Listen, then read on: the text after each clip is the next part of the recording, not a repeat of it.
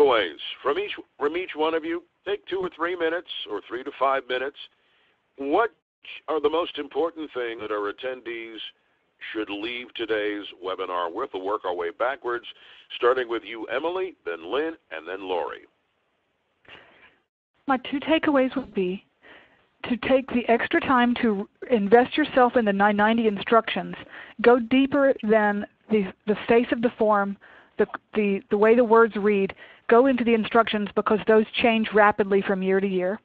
And I'm sure all of you in the audience are already wanting to do that. Now you have already of this knowledge group panel to tell you it's worth your time. And secondly, please use the supplemental space.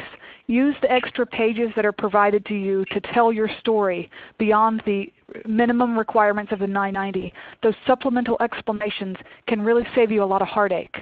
Lynn All right. All right, so I guess my key takeaway follows up with what Emily had said. In terms of always look at the instructions, delve into the instructions, but more importantly, with every year, in the beginning of the Form 990 instructions, they always highlight significant changes that happened. There hasn't been any in 2016, but it does say that, future developments, they give you a link as to where future developments may be found. So always look in the instructions to see what has changed, and the very first page usually highlights those. Other than that, I would suggest that you spend time with the organization's legal counsel, auditing, tax team, depending on which side you're on, and the organization management to properly determine or related organizations and determine answers to the questions on the Form 990. And regarding Schedule R specifically, again, I also take time to ensure that information provided in the Form 990s match up, especially if the other, in particular when the other organizations also file Form 990s. And finally, Lori Roth-Yakubowski. Thank you. So my key takeaway is just to remember the IRS's goal.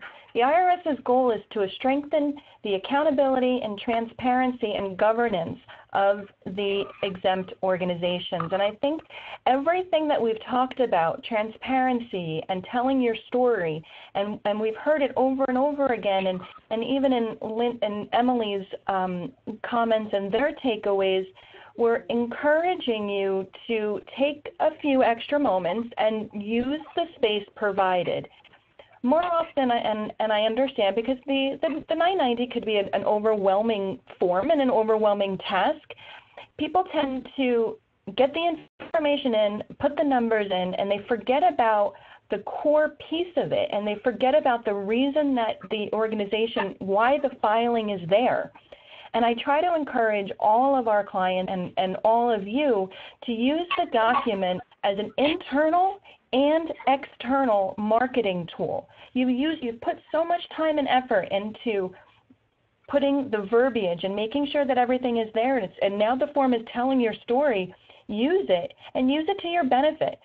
Put the information there, craft it with specific donors in mind, and craft it with specific grant opportunities in mind, and be descriptive, be transparent.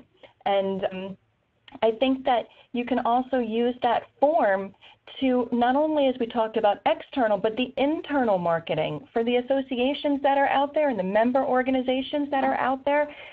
That information can easily be moved to all of their members and give them, as Emily's mentioned, and one of the reasons that today's call is to give them, be transparent with it. And I think that all of the time and effort will be well worth it.